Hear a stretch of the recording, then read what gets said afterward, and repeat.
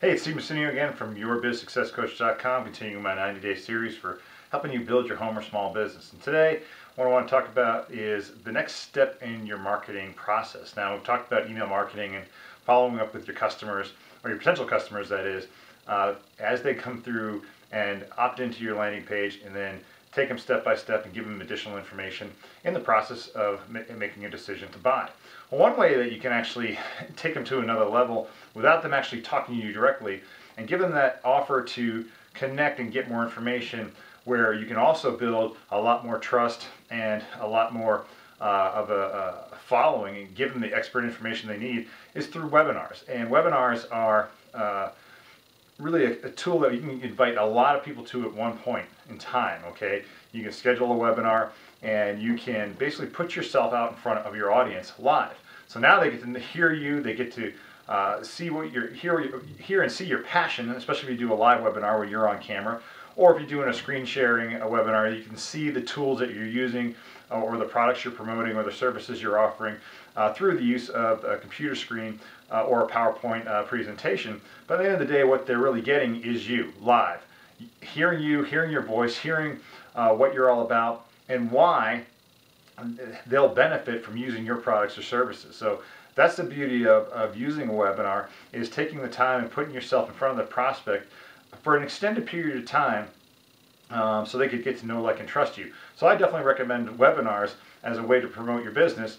And to do it right, you really need to get in the process of scheduling them consistently, because you're going to find that when you start doing webinars, you're going to run into errors, you're going to make mistakes on one webinar.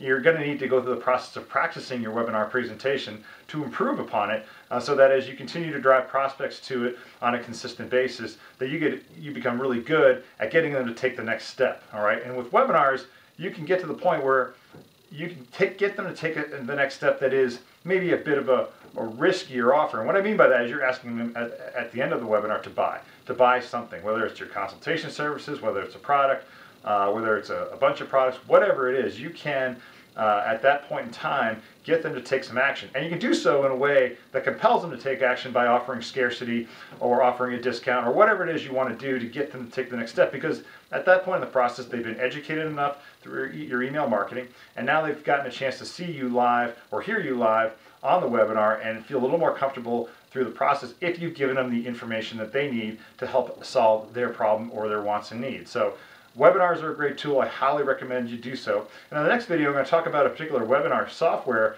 program that I use that is really easy to use, very inexpensive, and allows you to capture a large audience on the webinar, and offers a bunch of automated tools to help you promote your webinar as you get ready to host it on a particular date and time. So we'll get to that in the next video. In the meantime, if you'd like to talk a little bit more about webinars and how you can set it up for your business and how to present, let's get into some details by talking with me on a free consultation. Here's the link once again on the screen.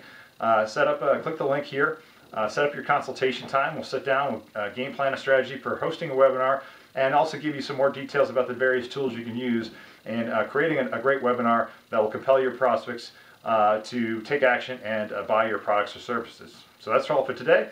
Look forward to hearing from you, and I'll see you in the next video.